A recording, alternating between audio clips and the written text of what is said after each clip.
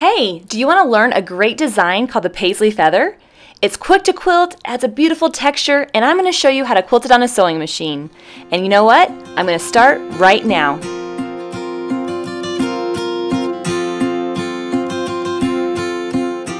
Alright, you ready for this? I promise it's not that hard.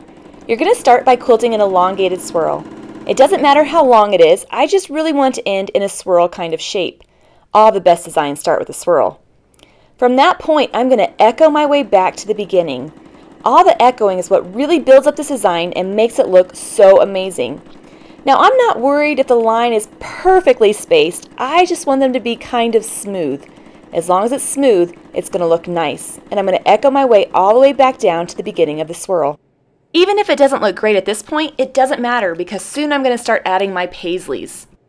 Alright, let's add our first skinny paisley from the bottom. Now, I want it to be nice and skinny, almost like a little finger or something hanging right there. The reason I want it skinny is because I'm going to echo around that several times. This is what I talk about when I say this design is really echo heavy. It really doesn't matter how many times you echo that paisley, but you do want to end up at that spot where the paisley and the swirl come apart. It makes almost like a V. And that V is where you want to add your next paisley so that it extends right out of the middle of that space. Don't forget to keep it skinny because that's going to leave you room on either side to add the echoing. Having that paisley extend right out the middle is going to leave you room to echo on both sides, and it's also going to make those paisleys wrap around the swirl nicely. Now I'm going to start echoing, tucking it in, and coming around. I'm not necessarily trying to go back to the beginning of the paisley, I'm just going until I run out of room and then changing direction. So far so good, don't you think? Now it's time to add my next skinny paisley coming out of the middle of that area. And really focus on making it long. I don't want to make them too short. I really want to extend it out so that it really fills in the area. And then echo, echo, echo. Now don't forget, you really want to extend your next paisley right out of the middle. Now you might notice that my paisleys are a little bit more tilted to the side. That's perfectly fine. It really doesn't matter what shape your paisley is, as long as it ends in a curve and it's skinnier at one point. Just echo around it and fill it in nicely. So let me tell you what I'm worried about right now. I'm not worried that my paisley is the perfect shape. What I'm focusing on is trying to keep the spacing consistent and trying to make those paisleys nice and long. The number one mistake I see people make when they're quilting this design is they'll make the paisleys too small. And right here I'm quilting them nice and tiny. The problem is this design looks much, much better when those paisleys are nice and long. See how tiny they are compared to the bigger ones? If this is something that happens to you, just echo, echo, echo. I'm going to echo around it and really use that echoing to fill in that space and make it larger. The most important thing is that we keep that spacing as consistent as possible. Alright, I'm working my way towards the inside of my swirl, quilting little bitty paisleys as I start to enter the inside of my swirl. Now, if you don't have room because your swirl is closed off, don't worry about it. The most important thing is that I fill it in with something. So you could add paisleys, you could echo, you could quilt Angela's Awesome. Any of that'll work. Just make sure that center swirl is filled in. Then once I'm filled in, I'm going to echo, echo, echo my way till I get to the outside of my Paisley Feather. And that, my friend, is the first Paisley Feather. That was so much fun. Let's do it again. The trick to adding our next one is to echo around the outside of the swirl till I get to the position where I want to add my next one. This is like a choose your own adventure. You can put that next paisley feather anywhere you want. It could extend down or it can extend out to the side. It doesn't matter. Just quilt it out into that space. Don't be afraid to really extend that first swirl out. You want to have a lot of room to fill in around with those paisley feathers, so make it as long as you feel comfortable, but then make sure you echo, echo, echo. And I want to end up at the bottom of the swirl on the side where I'll work around the outside of my swirl. If I find myself on the opposite side, I'll just echo. But here I found myself at the right side. Now I'm ready to start adding more of those paisleys. So the next paisley is going to really extend out into that space, and then I'm going to echo, echo, echo. The most important thing is that I don't leave any gaps in between my feathers. Notice how the echoing tucks in there.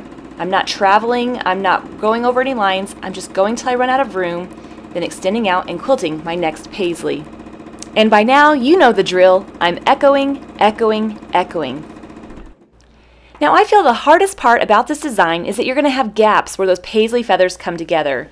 When you have gaps, you just have to remember to echo. You can echo the paisley you just quilted, you can echo a different paisley, as long as I fill in that area so that there's no unquilted space. Now I'm free to work around the rest of my swirl like we did previously.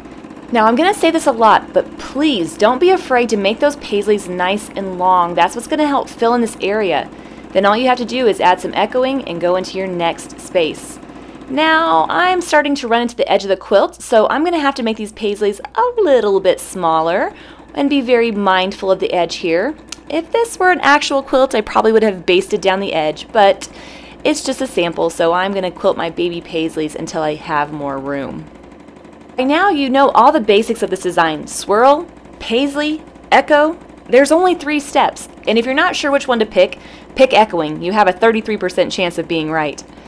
And I'm working to the inside of my swirl. Now this one, I don't have quite as much room, so there's no room for those little bitty paisleys like I did last time. So as I get in there, I'm just going to squeak in with an echo and then come right back out. Now you don't have to echo the paisley you just quilted. You could echo around and outside of a different paisley. This is what's going to help you move around and get to the areas of your quilt that you need to get to. When it's time to add another paisley, use your fingers to trace out the next space. That'll help you visualize where you want to add your next paisley feather. And we're going to make our next paisley feather branch right off the one we just quilted, nice and long, echoing, echoing, echoing. It doesn't matter which side of the swirl that you echo, just as long as you echo. And I'm going to work my way around the outside of that swirl and end at the bottom. Now from this point I'm going to add my little paisley, but you can tell here I have a little bit of a gap, so I'm going to make it a little smaller and then add my echoing. Aren't you just loving this design? It's the same steps over and over again, making sure that paisley extends right out of the center, echoing, echoing, echoing, no traveling. Man, it's so quick to quilt. Now one question I'm asked a lot when I travel and teach is about stitch length. Now here's the thing, consistent stitch length will come with practice, so don't worry about it when you're learning the design. Just know that as you get more comfortable quilting those paisleys and adding those echoes, that consistent stitch length will work itself out. I say it's almost like worrying about your handwriting when you're still learning your letters. Alright, hopefully you're excited to use this on your quilts, but I have just another quick thing to show you. Besides the echoing and besides the paisleys, we're going to talk about how to fill in those spaces between your paisley feathers. So I'm going to finish this one up, adding my little paisleys and echoing. It's so mindless and fun. Man, I think this is the best. Then once I get to the center, you can tell I'm running out of room. So I'm going to add my little paisley, my little echoing, and then it's time to echo my way around the outside so that I can get to my next one. Now I'm trying to use the foot of my machine as a guide. That's helping me keep it somewhat consistent, but remember, it doesn't have to be perfect. But as I come around, you're going to tell at that point where those 2 feathers come apart, I have quite a big gap. And what I'm going to do is use echoing to fill in that gap. It doesn't matter what you echo. You can echo what you just quilted, you can echo what you previously quilted, you can throw some paisleys in there. It doesn't matter what you put in there as long as you fill in that gap.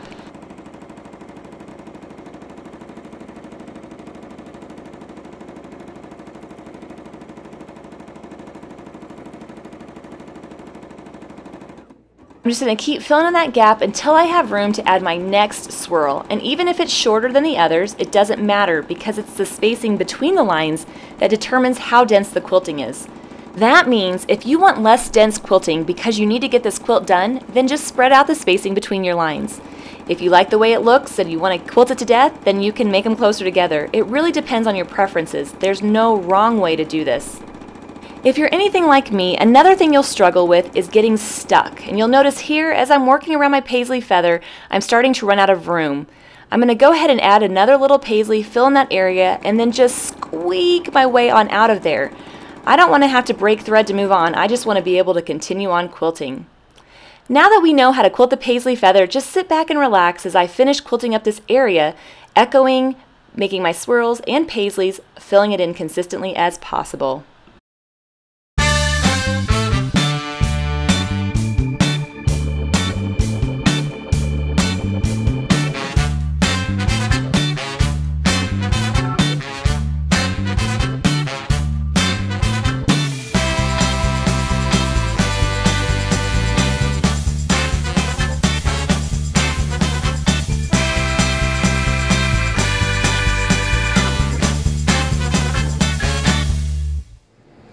So what did you think? Don't you think it looked great on some of those quilt tops you have laying around? Be sure to let me know if you have any questions. All you have to do is leave a comment below. I read those and answer them periodically. Also, be sure to subscribe to my YouTube channel right there so you don't miss out on any future episodes. And I'll see you in the next quilting therapy tutorial.